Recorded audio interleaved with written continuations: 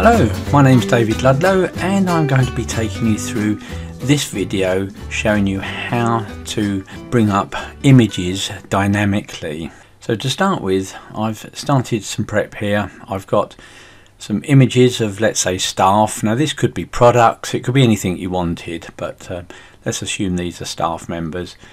And I've started a little table over the left hand side where I want to put an image, and then I've got the staff members, let's say it's their staff code or their ID number and their name. The thing that I want to do first of all here is name some of these ranges and cells, because it's so much easier when you're naming.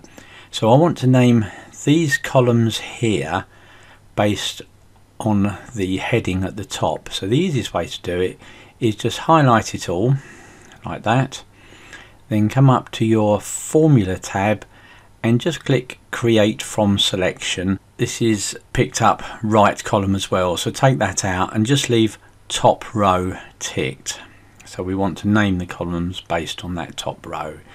Click OK, and now if I highlight the data underneath that heading, you'll see in your name box it's called image, this one's called staff code, and this one's called name. Now I also want to name each of these individual cells where I'm going to put the images based on the staff code that we've got here. Again, the easiest way to do it is highlight those blank cells and those codes over on the right, click create from selection, take the top row tick out, keep the right column tick in, click OK, and now when I click into A2, instead of being called A2, it's name 1, name 2, and so on.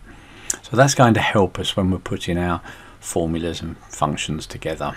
Now what I'd like to do is make these cells a bit bigger to take these images. So let's highlight these and then just bring this down a bit so that they're a bit bigger. I think we need a bit more. The important thing here is the image must not touch the side of the cell. This column here a bit wider as well, and let's just bring our first image in. So you can see that image is going over the size of the cell, so you get a choice of either reducing the image or just making the rows just that bit bigger. When you've got it, you can just use your keys on your keyboard, your arrow keys, just to get it near the edge. And now I can perhaps bring the size of that one down and the size of that up. So you need to do that for all of your images. Let's get this one in. If you find that the image, you've got areas that you want to crop like this one, all you do is go up to your picture format and then click this one here that says crop, and you can just pull that down and crop that image a bit. Just click crop again and that crops it. When you do that, it's worth coming over to compress pictures, and you want to take the tick out, apply only to this picture, delete cropped areas of pictures, click OK, and that should delete all cropped areas of all pictures. And then when you've done that, just bring the picture over again, make sure it's not touching the edge, so that's fitting nicely, it's not touching the edges. Perhaps move it over to the left a bit so that I can reduce the width of this column a little bit. Then bring the next one down.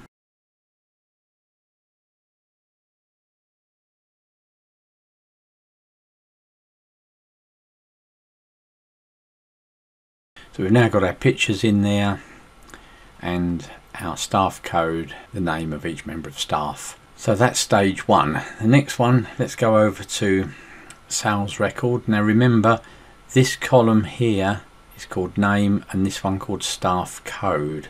So let's go over to sales record. So here I want a drop down list of those staff codes.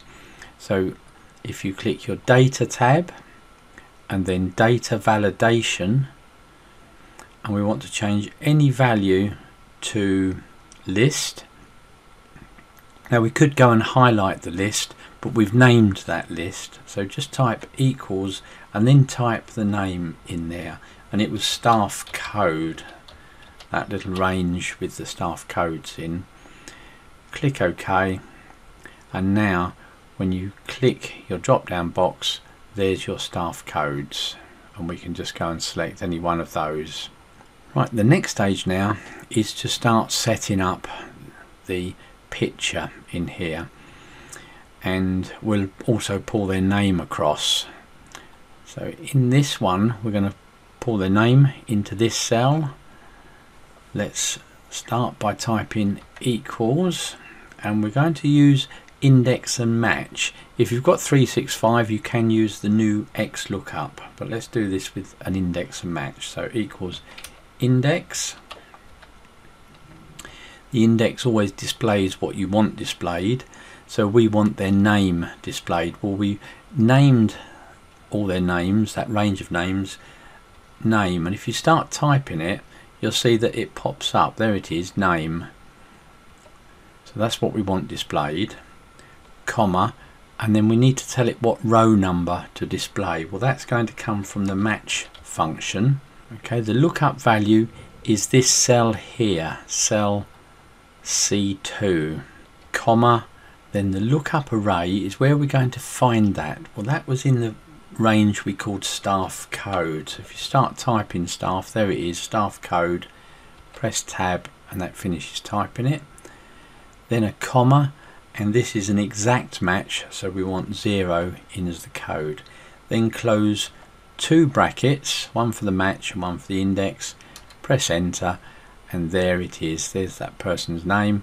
Let's go and change the drop down to another code, and that brings in the name. So I'm now going to make that look a bit better. We'll make that bold and maybe give a background color, maybe a grey or something, and we'll make the text a bit bigger. There we go. We've got to sort the picture out.